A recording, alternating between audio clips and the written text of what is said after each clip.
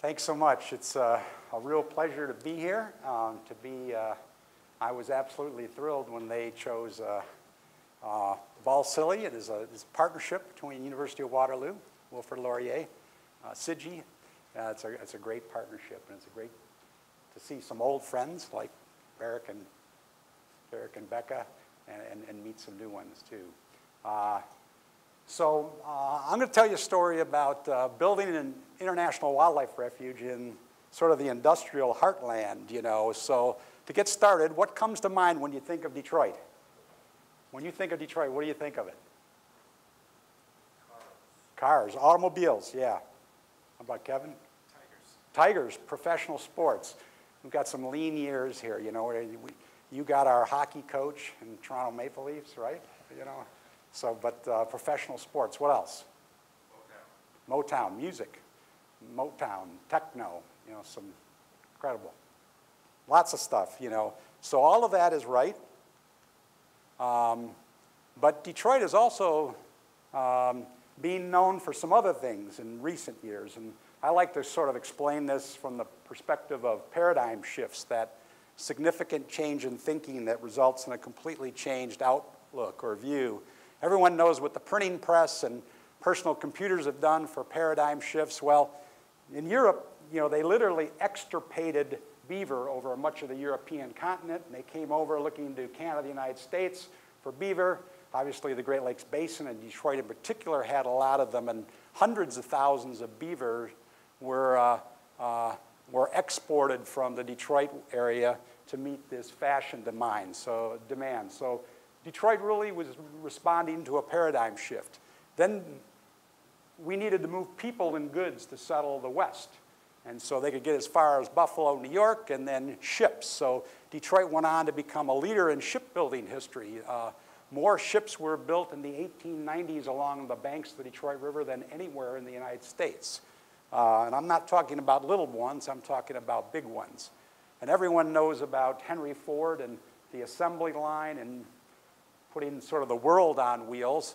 But there was another paradigm shift, and that was when President Franklin Delano Roosevelt, with the stroke of a pen, converted all civilian productivity in Detroit to military productivity with one single purpose. That is to win World War II. So think of the number of tanks, bombers, jeeps, ammunition. So literally, Detroit produced more than anyone during that time period. So there obviously were lots of unintended consequences. During the fur trade era, we extirpated beaver east of the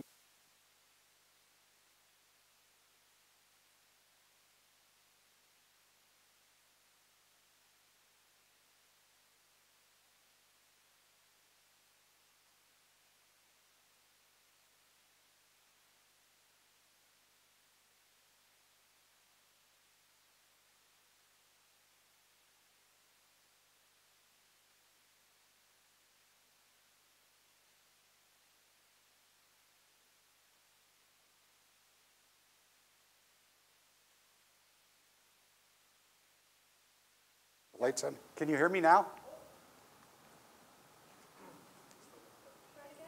Can you hear me now? Okay. So there were these unintended consequences.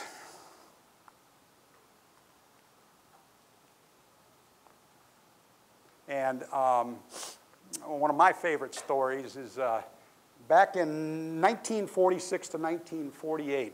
You know, think of World War II and right after that, and what was dumped into these river systems, right? You know, so it was estimated back then by the Federal Water Pollution Control Administration that 5.9 million gallons of oil and petroleum products were dumped into the Detroit and Rouge rivers on an annual basis.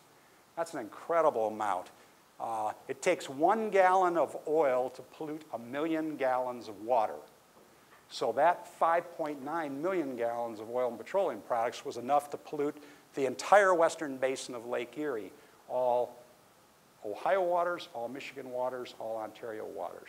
It was a cold winter in 1948, and there were just Much of the river had frozen over with ice. There were only a few pockets of open water. What was in the open water was oil, and the waterfowl in their migration came down, and all these ducks and geese landed in the few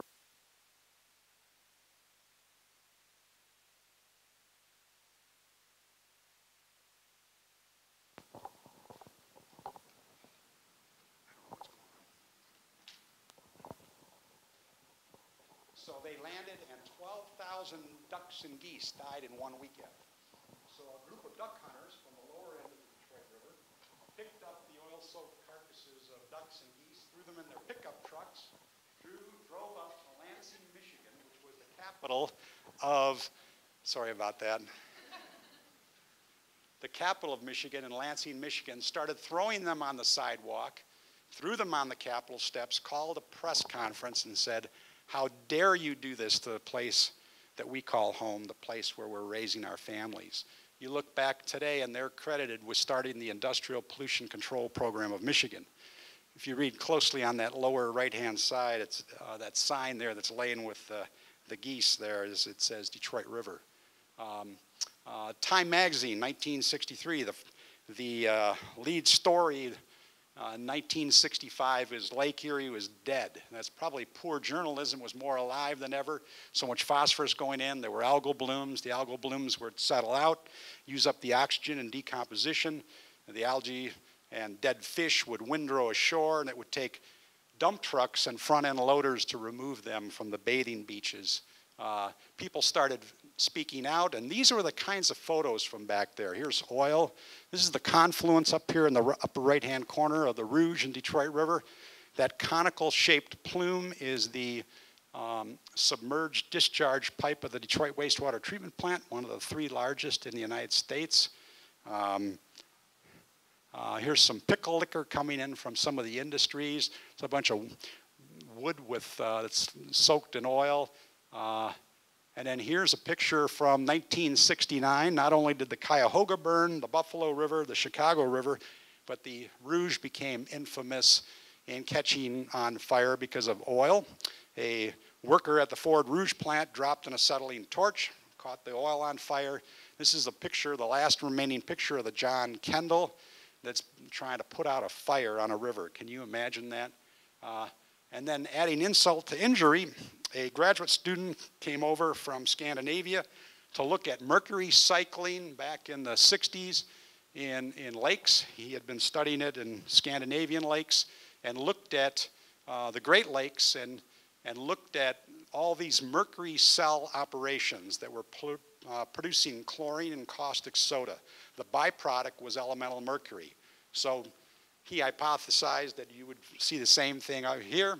He analyzed the mercury content in fish from Lake St. Clair, and it was 6 times the safe standard for human consumption.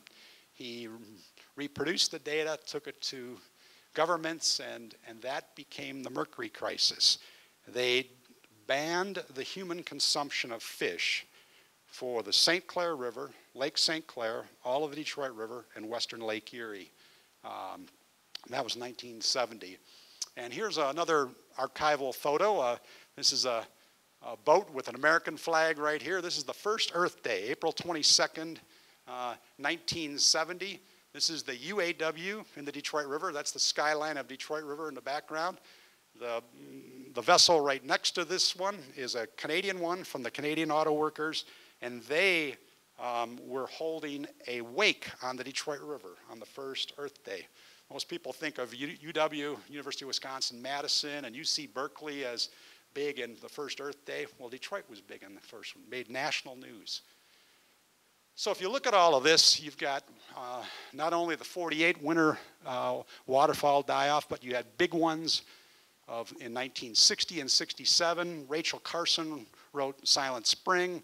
You had the phosphorus pollution of Lake Erie, the burning of the Rouge and the Cuyahoga rivers, and the mercury crisis of 1970. That had an incredible impact in a very short period of time. Not only Earth Day in 70, but the Canada Water Act in 1970, the U.S. Clean Water Act in 72, the Canada-US Great Lakes Water Quality Agreement, and finally the Endangered Species Act of 1973.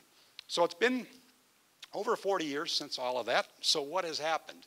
You know, we've seen substantial reductions in oil discharges, and spills have been eliminated, and winter duck kills due to oil pollution are gone. We've spent billions of dollars with a B on the upgrading of wastewater treatment plants from primary treatment to secondary treatment with phosphorus removal. We've seen a 90% or greater decline in phosphorus concentration and loading from this plant, the Detroit Wastewater Treatment Plant. And since 1960, there has been an 80% reduction in untreated combined sewer overflow volume in communities in the Detroit metropolitan area.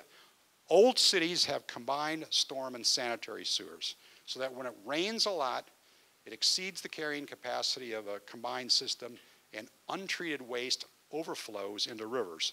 That happens regularly in Detroit, and we've seen an 80% reduction in untreated volume.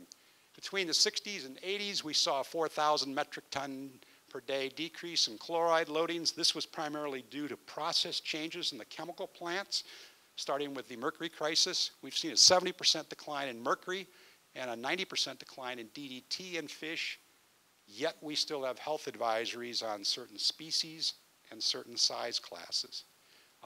We've seen a 90% decline in DDE, the breakdown product of the pesticide DDT, and an 85% decline in PCBs and herring gull eggs on an island called Fighting Island, right in the middle of the Detroit River.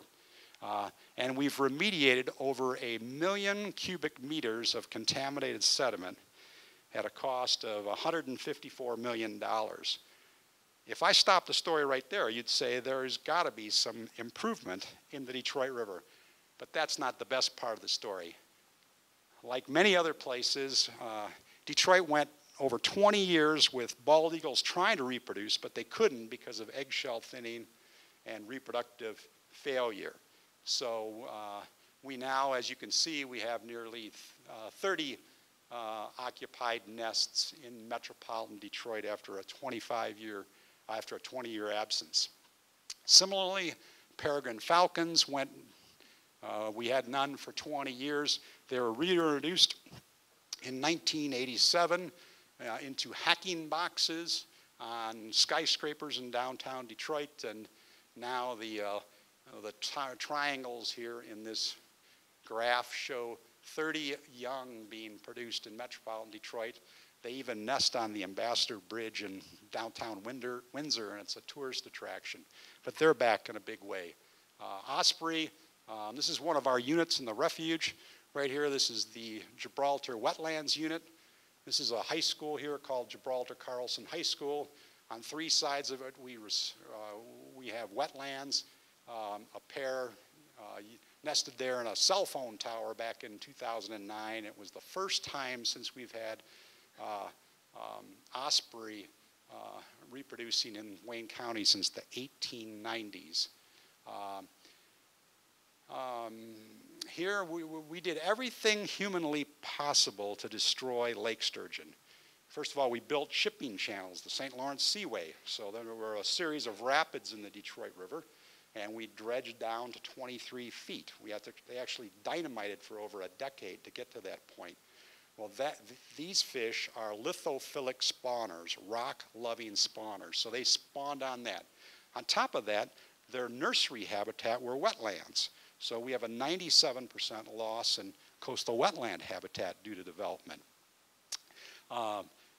For a period of time, they were considered a trash fish. So they were going for fishing primarily for lake whitefish. They would want the lake whitefish. They would kill the sturgeon and throw them overboard. The final thing we did was we used to stack them up on the shores of Windsor, Amherstburg, and Detroit like cordwood. Now, these are 6 and 7 foot fish.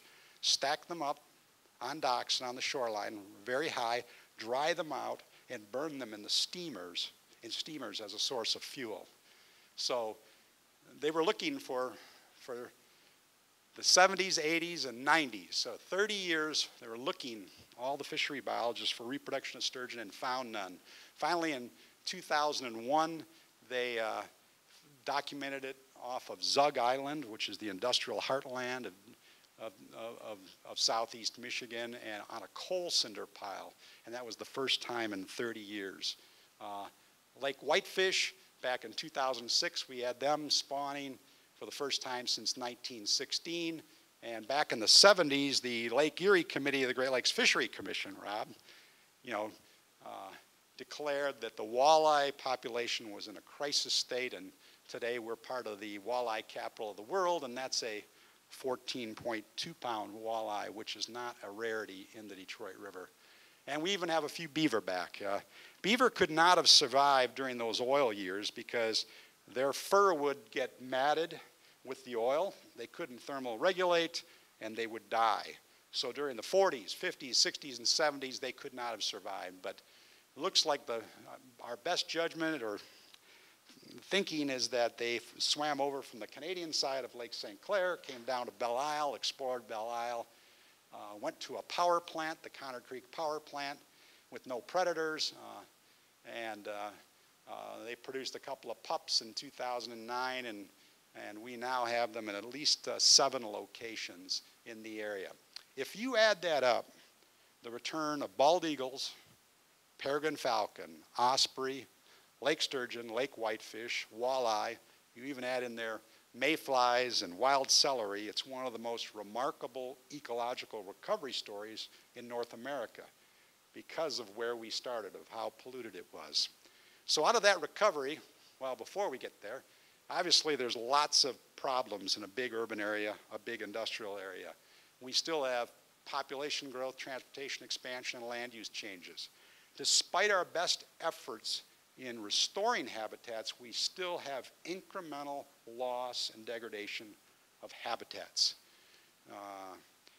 We have a long ways to go in urban non-point source pollution. We still have the legacy of the Industrial Revolution and contaminated sediments and brownfield sites. We've been ground zero for several exotic species like zebra mussels and quagga mussels, and of course we have climate change in there. So out of this recovery, a group of people came together. In the middle of that photo, you see a gentleman with some gray slacks. That's Herb Gray. At the time, he was a member of Parliament and happened to be the Deputy Prime Minister of Canada.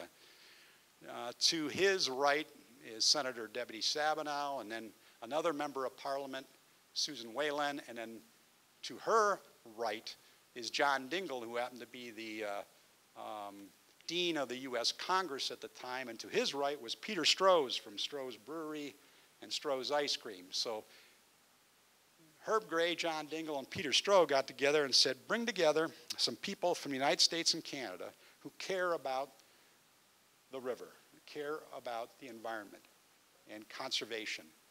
And if we could do one thing for you, what would that be? Would you want $1 million? Would you want a piece of land? Would you want us to build you something? So this group went away, 25 people from Canada and 25 people of the United States, and developed a conservation vision that called for creating an international wildlife refuge, something that no one else had, and asked to have it have the legitimacy, the standing of law. John Dingell picked it up, and it was signed by the President in 2001 as the first international wildlife refuge in North America, one of a small handful of truly urban ones, and founded on public-private partnerships. In Canada, used a number of different acts to do a similar thing. So this is sort of what it looks like in a polygon. On the US side, it extends from southwest Detroit down to the Michigan-Ohio border. On the Canadian side, it goes as far east as Pelee Island, that big thumb or finger that sticks out into Lake Erie. That's Point Pelee National Park, and there's Pelee Island. So that's what it looks like on paper.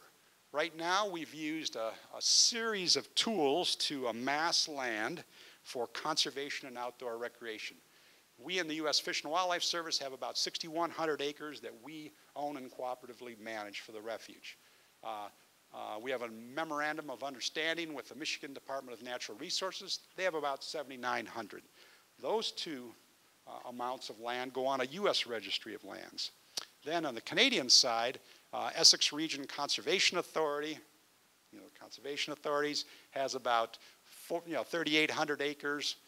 Places like Holiday Beach, one of the 3 best places to watch hawk migrations in North America. And the city of Windsor has about 1,000 acres. Places like Ojibwe Prairie, one of the last remaining tall grass prairies in southwest Ontario. In total, we have about 18,800 acres. Our goal is 25,000 in the next 10 years, and we feel that's very doable. This is the complexity of it. It's just, how would you do this? We are nested under the National Wildlife Refuge System, the largest land mass devoted to conservation in the world. We use cooperative agreements with industries and others to do different projects and to manage land. We have a nonprofit organization called the International Wildlife Refuge Alliance who can do things for us that we can't do, like lobby and raise money. Over on the right-hand side, we have the Western Lake Erie Watersheds Priority Natural Area. Wow, that's a mouthful. But it's the institutional mechanism for federal, provincial, regional, and local interests to come together to cooperate together in the spirit of the refuge. We have a cooperative weed management area. We have several other things here that we use. So it's not a simple thing. So what have we done? Hard engineering, you can imagine, Detroit is older than the United States, founded in 1701. So we have lots of people, lots of industry. 31 of the 32 miles of the US side of the river is hardened with concrete and steel. Concrete breakwater and steel sheet piling is hard shoreline engineering. That has no habitat value. It's zero. Soft shoreline engineering is the opposite, making it just as safe, just as stable, enhance habitat, make it more aesthetically pleasing, and even saving money. And this is what it looks like. This is the Refuge power plant here in the upper left-hand corner with a bunch of poured concrete and asphalt and taking it out and redesigning it and adding habitat both in the littoral zone and the riparian zone and out in the river itself. Here's one project where there was a breakwater that was put in 1910 in the oldest county park in Michigan called Elizabeth Park. They came to us and said, we have good news, we're going to replace it. And I said, please don't go there yet. Let us help you make it just as safe, just as stable. We can enhance habitat, make it more aesthetically pleasing, and save money. We were able to build a couple of oxbows in the river and provide some habitat features. So we've done 53 projects in the last 14 years, and many of them in very prominent locations where people, it can be really a teachable moment for everyone. This is the last mile of natural shoreline on the US mainland of the Detroit River. It's called Humbug Marsh. A group of developers came in and said, what a great place for a subdivision. An amphitheater, a riding stables, a bridge to this island on the right-hand side there, a strip mall. And so they were going to develop it. A bunch of people, citizens, spoke out and fought them through the permitting process. In the upper right-hand corner, adjacent to that, I want you to see that little trapezoidal piece of property there. It's got that was an old Chrysler manufacturing facility. That was an industrial brownfield. So I want you to remember that. So this group spoke out, and they actually were instrumental in saving this, and this became the cornerstone of the International Wildlife Refuge. So there's something called the Ramsar Convention. They identify wetlands of international importance, not national, not provincial, not state, not local. They have to be internationally significant, and it has to be certified by independent experts. So we compiled all the data on Humbug Marsh and put it in. It took 3 years of data collection, and we're able to get a wetland of international importance designation. This is the piece of property, that trapezoidal-shaped piece of property. That's a picture from 1961 on the upper one of the Chrysler manufacturing facility in full-scale operation. And we took that and said, what if we could clean it up from industrial standards to human health and wildlife standards, put a visitor center on it, make this gateway to the International Wildlife Refuge. And actually, Becca Robinson worked on that project a lot. So this is the master plan here. It was the first project in the world to clean up an industrial brownfield sufficiently to serve as an ecological buffer for a wetland of international importance. It's going to have a visitor center. We're about 80% done with it. It opens this spring. There'll be hands-on, minds-on exhibits for kids. There's a theater room, a multi-purpose room, 2 classrooms, a wildlife observation and fireplace room, 2 outdoor patios overlooking the marsh. It's got all kinds of green features, and it is Gold LEED certified. Here's some of the pictures of it underway. And then we built this school ship dock. You know, in Michigan, there's this program run by Michigan Sea Grant that takes middle school and high school kids out onto the Great Lakes and uses it as a living laboratory. That ship will dock at the end of that. That's why it's out there so far into the river. We also have this placed along the Detroit River. We've got this legacy of the Industrial Revolution. One of them was called the Black Lagoon. And this photo explains it. So this is a steel plant in the heyday, 1961, McClough Steel here. That's a source of oil. This is the Black Lagoon down here. This is a bayou or a backwater in the Detroit River.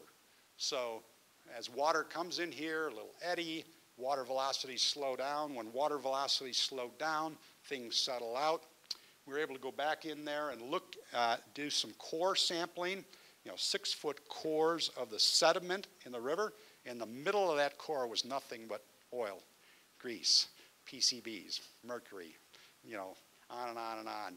So we said we had to go to the federal and state government and say, in the Great Lakes, there are a number of examples that if you don't act while you have it relatively contained, it can be resuspended in a flooding event, in a wind event, or something like that, and get resuspended, move out into the Trenton Channel, out into the lower Detroit River, and you'll never be able to do anything about it. So we were able to get $9.3 million to remove 115,000 cubic yards of contaminated sediment. And you see the double silt screen curtain there during the operation. And then we were also able to, after that was done, we were able to redo the shoreline and rename it Elias Cove. A neat project. I mentioned to you that the sturgeon had spawned in the Detroit River. So after that, we said, wouldn't it be great to do some experiments around this? The river is improving in water quality. The hypothesis is that sturgeon productivity is now more limited by habitat than quality, environmental quality. So could we build a reef? So we talked to all the fishery biologists, we talked to the Native American tribes, we talked to university professors, and everyone pointed to the Fighting Island channel of the Detroit River that historically was known for its sturgeon productivity. So we went out and designed an experiment, 3 different treatments, 3 replicates per treatment, and built it, and the very next spring it worked. And sturgeon came and they spawned. 2 years later, we doubled the size of the reef. We have built now a total of 9 underwater reefs for lithophilic, rock-loving fishes in the river. And so this is an example. You can imagine it's a small point, but it's the first project in the Great Lakes funded with both Canadian and U.S. money for habitat. It's not easy to move money from the United States to Canada or Canada to the United States, but that's what we had to do on this one. In this case, it was ERCA, Essex Region Conservation Authority, that was the pooler of the money to make that happen. So it was the first time in 30 years that they spawned in that portion of the river. Pretty neat. And a whole bunch of partners, 16 partners, including corporations like BASF and DTE Energy and Landmark Engineers, all involved in the project. 12 years ago, this is what downtown Detroit looked like. How many of you have gone to downtown Detroit? I know a few here have, you know. So you sort of, 12 years ago, this is what it looked like. I mean, the whole waterfront, you had 3 sets of cement silos dominating, material storage piles. You had parking lots, and you just had these abandoned buildings. And a once-in-a-lifetime opportunity came along. With the improvement of the Detroit River, people started thinking about an opportunity to reconnect to it. And a group of, led by businesses, not led by the city, but a group of businesses came and said, what if we could raise some money and reconnect people and build a Detroit River Walk? And that's what's happened. This is the largest urban waterfront redevelopment project in the United States by scale. 5.5 miles of Detroit River, wipe the slate clean, bring in some landscape architects and say, what if? It is such an amazing project. If you don't see it, next time you go to a concert, you got to go for a walk and see this. It is truly amazing, and it followed the principles of democratic design, so everyone has to be at the table and benefits to all. So it's one of the real examples where it's making a huge difference. Our role in this was to be at the table and to try to be at the table on as many decisions as possible. So we were able to include, be at the table and advocate for soft shoreline engineering at 5 sites along the Riverwalk. In the upper right-hand corner is a stormwater retention basin.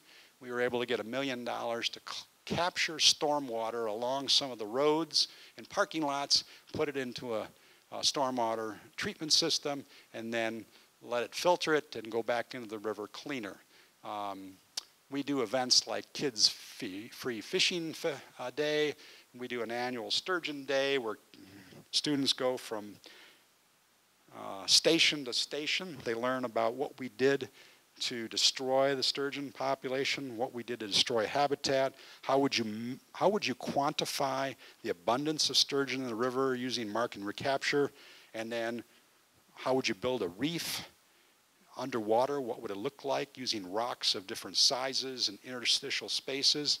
At the end, we bring up a live lake sturgeon and they get to take a selfie with it. So it's kind of fun. We've done a unique birding spot on the river to get people interested, and we've also got them involved in some citizen science. Rob, you mentioned today about Phragmites. So every time we would acquire a piece of land, I'd go out and somebody would say to me, guess what? Congratulations, you just got another 100 acres of Phragmites. So we were talking about the International Joint Commission released this week its report, and one of the priorities is on doing something about this. So we looked from Detroit all the way to the Ohio border and said, oh my goodness, if we just do our own individual thing, and yet we're not the biggest landowner. You've got power plants, you've got metro parks, you have state parks, you have private property owners.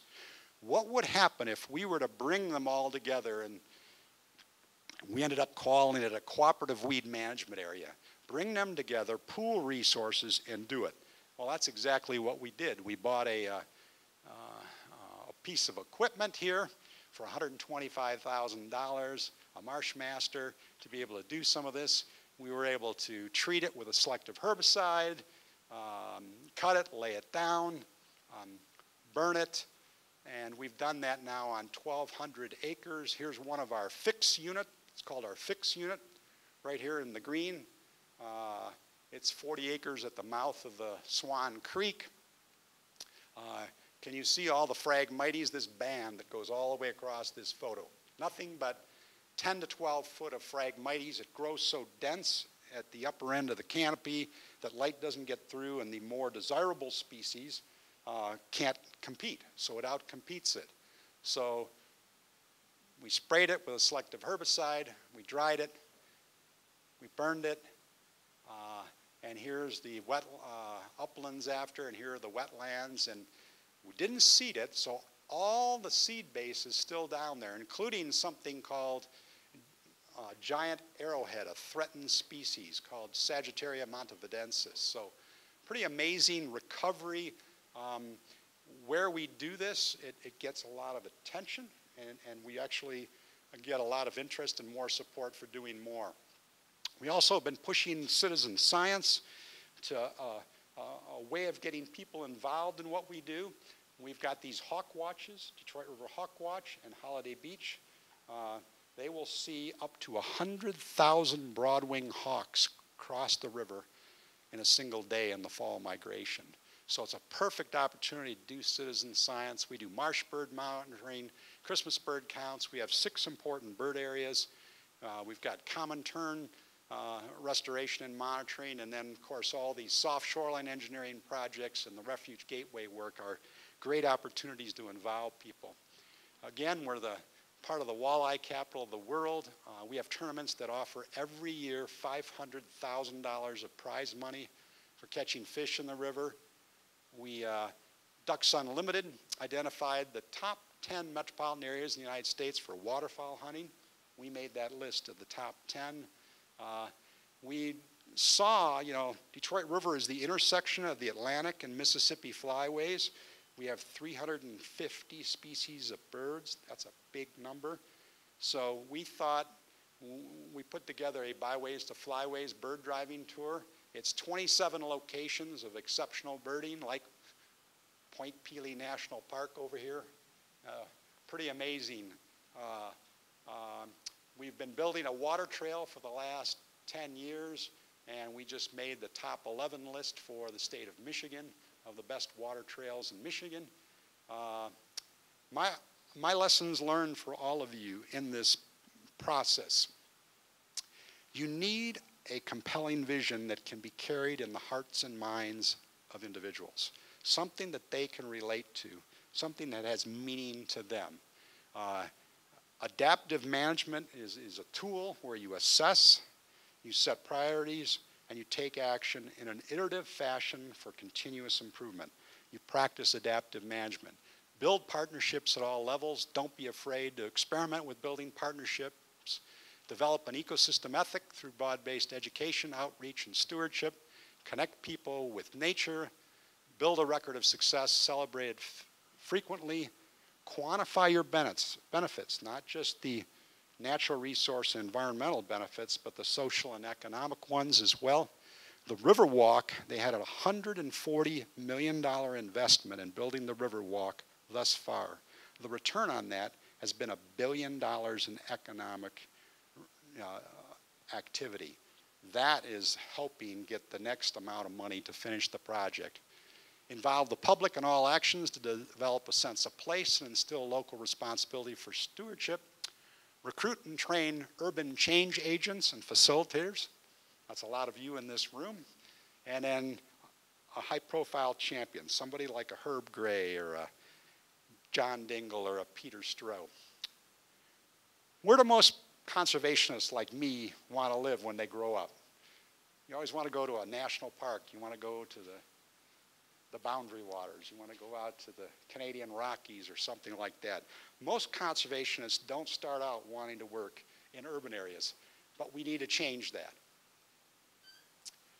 What percentage of the people throughout the world live in urban areas? Take a guess. 82. 54% of all the people in the world now live in urban areas. What percentage of people in Canada and the United States now live in urban areas? It's the same percentage. It's what you said. It's 80% of all the people in Canada and the United States live in urban areas. Where is the next generation of conservationists and sustainability entrepreneurs going to come from? It's going to have to come from urban areas. What have we done about it historically? Very little. That has to change. Detroit River International Wildlife Refuge is an experiment in bringing conservation to cities and making nature part of everyday urban life. We are one of 14 priority urban refuges in the United States. Places like Tinicum and Philadelphia, San Francisco Bay, San Diego.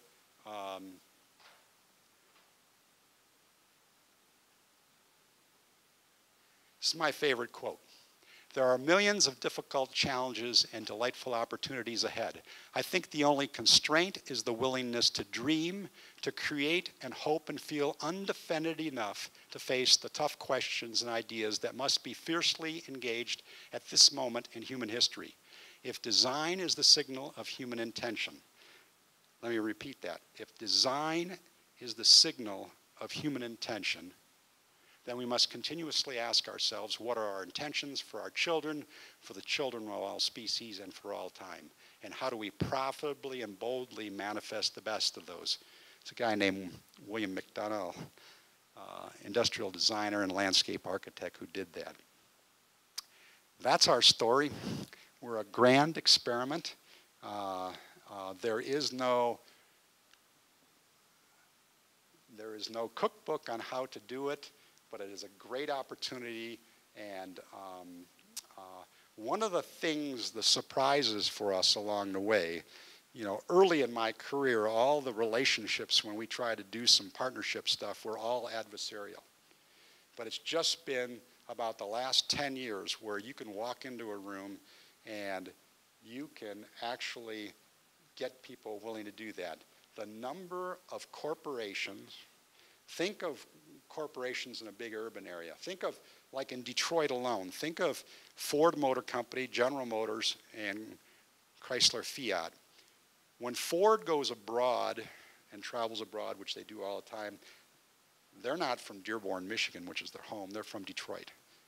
You know, Fiat Chrysler's from Detroit, General Motors. Whatever the perception of Detroit is, they're saddled with that. So if you're a polluted river in the Rust Belt, if you're just a degraded urban area, if you don't have some of the things that people want, you're not going to attract and retain the next generation of employees. So that's really important to them. We're a grand experiment. It's an awesome opportunity, and thanks for having me.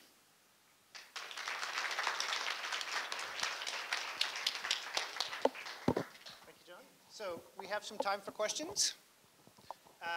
We have a technological challenge because we are recording this, and future generations will need you to speak into the microphone. And I'm going to have to do the Pony Express routine because you're going to have to speak into the microphone, and then I'm going to have to carry the microphone back to John. So I'll be running around a fair bit. So anybody like to begin? I have an opportunity for some insights from somebody who's really been at the coalface in making all of this work.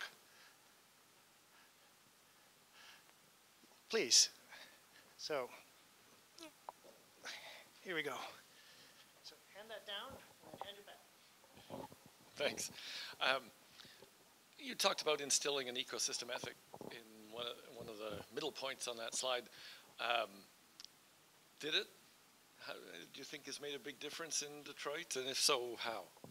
All right, so hold on. Okay, here we go. We're very low on the curve in doing that, right? You know, so obviously, but you know, we have to start somewhere. And so, you know, we have, you know, in the city of Detroit, we have partner schools now where we're in the school, you know, twice a semester in elementary and middle schools. Then they come out and visit us in the Refuge, or they come down to the Detroit Riverwalk and get an experience, and then we go back and do schoolyard habitat. You know, we are, we've just did a week ago an urban bird summit, and we actively, you know, to get young people involved, we actually pay for a substitute teacher, the gas for the bus, and the bus driver to overcome an obstacle so they can get there. We're working to be in the curriculum of different schools. We're working really closely with this schoolship program. So we're establishing some really long-term relationships to do this, to make ecosystem, you know, part of the curriculum. You know, the nice thing about this is we're part of the U.S. Fish and Wildlife Service and the National Wildlife Refuge System. We have over 100-year history. We're not going to go anywhere. We've got a long-term commitment to do this. The proof will be, can we make it a livable community? So that can we make it a place that's livable for not only humans, but for wildlife. And I guess that's going to be a long-term process. On the Detroit Riverwalk, we can't do everything, but we have picked out very specific projects where we, like there's a greenway trail that comes off the Riverwalk that goes to the oldest market in the United States called Eastern Market. It's called the Quinder Cut. So we've got a couple of projects underway. One of them is completed where we've gone to the Detroit Garden Center, a bunch of master gardeners, redesign a section of the Quinder Cut as a native plant garden, and they are the long-term steward of it. So they sign a partnership agreement. The next one, we've got a church and a school who will be the long-term, almost like a adopt the highway, you know. So we're doing stuff with Detroit Audubon in birding education on a regular basis. We're not fooling ourselves. This is going to be a long-term thing. It's not going to be easily measured, but you know we're totally committed to it.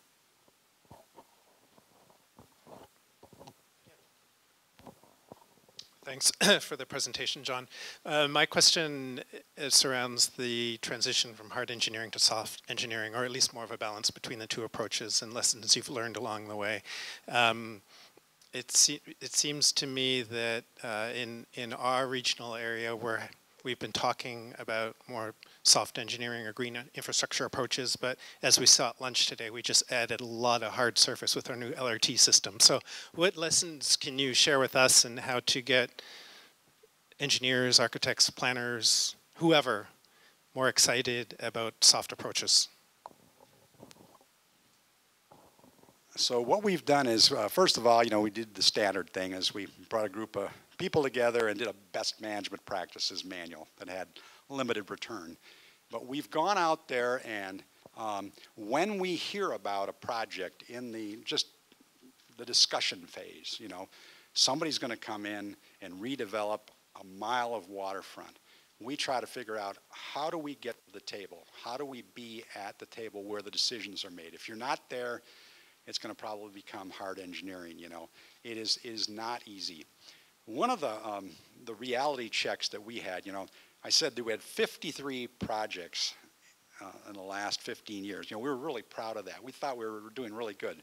So we had a GIS student come to us, and so we said, okay, go out and do all the mapping for 1985, then we redo it in 2015, you know, and then we'll ground truth it. We'll go back and make sure that we've got it all right. And we were so proud of it. We're going to show a net gain in shoreline habitat over time. Much to our chagrin, it came back, we had a net loss of 1 kilometer of shoreline. The big development, 2 marinas, trumped all of our work for 15 years. And it was so disheartening, you know. So how do we get into that, you know? So we've got a couple of big ones coming in the near future, and it takes hard work, it takes trust, you know, so that'd be my advice.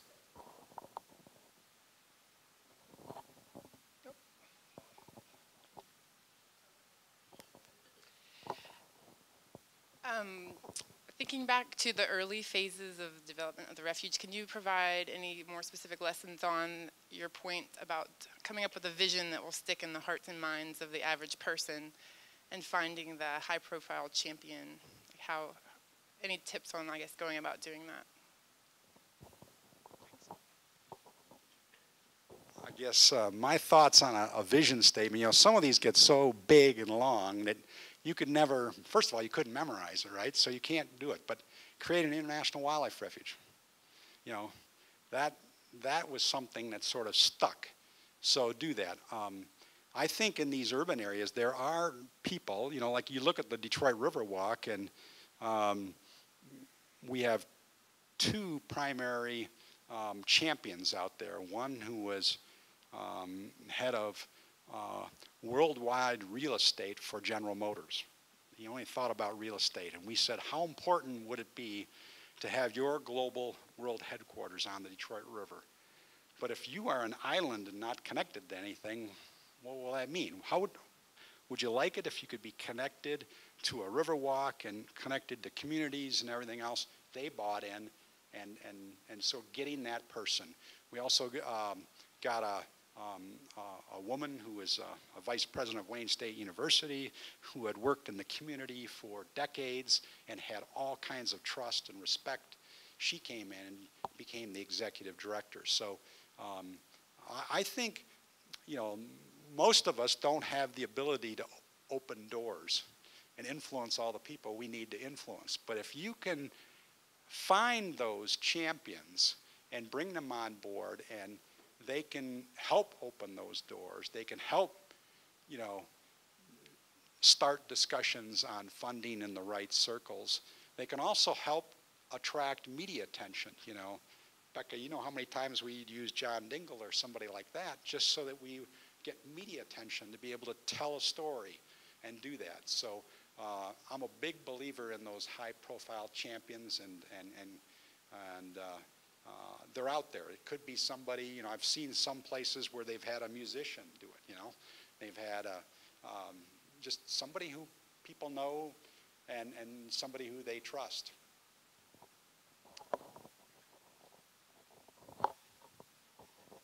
So up here?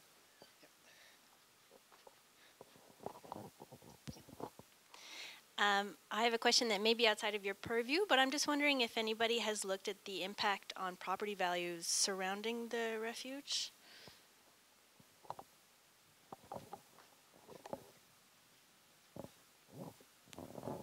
Yes, we've looked at, you know, that one contaminated sediment spot, that Black Lagoon. You know, you can imagine that was kind of like a millstone around a community's neck. And we've gone back and looked at the property values in the immediate area of that. The immediate property owners during the process were against us. They said, you're going to resuspend this stuff, you're going to make it worse, and you're going to decrease our property values. They now are our biggest champions. They've come back. There's lots of economic data on you know, proximity to urban refuges, proximity to greenway trails. The closer you are, the higher the property value.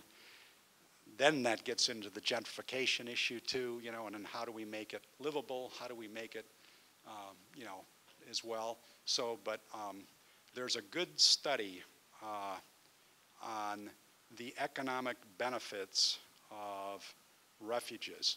It's a national study done every 5 years. It's called Banking on Nature.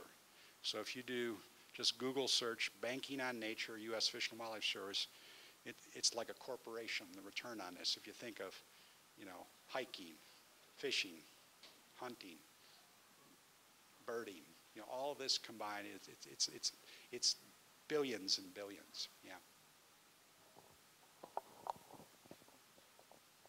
So John, something occurred to me as you were talking. You've organized, or the organizations you work with have organized a lot of citizen science. How do the sort of the line professional agencies that also work on these areas, federal, state, local, regional, or whatever, how do they view the kinds of citizen science that you're organizing? Do they view it as a public engagement, public relations thing? You know, thank you very much. We'll just put that over here. Or do they view it as a legitimate source of information that they can integrate into their work? The answer is the former. You know, they view it as a nice citizen engagement, unfortunately. So what we've tried to do is, how do you take these data and actually make sure managers are using them to make decisions with? So we've spent a lot of time. We've actually adopted this Detroit River Hawk Watch. We raise money each year to have a paid counter come in for 4 months, from September through the end of December, to help organize. And you know, it's quite an art form to look in the sky and see all these kettles and figure out which species and how do you do estimation and everything. So those data get put into something called Humana, Hawk Migration Association of North America. And there's this nonprofit that's out there that's a bunch of statisticians and ornithologists, a bunch of bird geeks that do nothing but think on a continental scale about these hawk watches. So that citizens come in, work with a paid counter, they get trained, they see all the the data goes in here. They calculate raptor indices, they calculate status and trends, and how the data come back. We're working real hard to make sure we show the citizens how the data they've just collected are being used. Interesting, this Hawk Migration Association of North America is located in Ann Arbor, Michigan, and we've just recruited them, and they're going to be in our visitor center. Is that cool?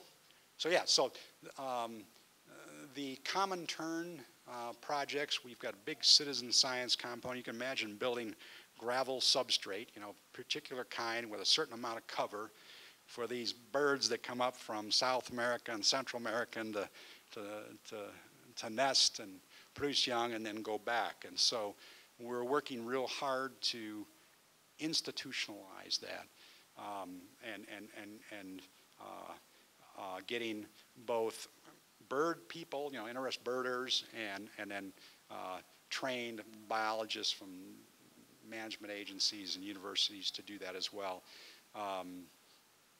Yeah, those are a couple of examples. All right, thank you very much. I'm looking at our clock, and I think it's time to bring our session to a close here. I would like to ask you to join me in thanking John once again for a terrific talk. I'm actually surprised that your organization lets you travel. You haven't really been tooting your own horn, but it's pretty clear here that you're absolutely essential to the success of all of these things. So thank you very much, John. The Water Institute always has a small token. Thank you very much. Yep. A little bit of promo before we all go. So the Water Institute has a very busy and diverse WaterTalks series for the winter 18 term. So watch your emails, watch your calendars. On January 11th, 2018, we have Dr. Barbara Sherwood-Lolar, who's the university professor in earth science at the University of Toronto. And her talk sounds absolutely fascinating, Exploration of the Earth's Deep Hydrogeosphere and Subsurface Microbial Life. So that's going to be our opening session is January 11th, 2018, one of an exciting series of talks we've organized for the winter term. So thank you, everybody, for coming up, and all the best for the rest of the day.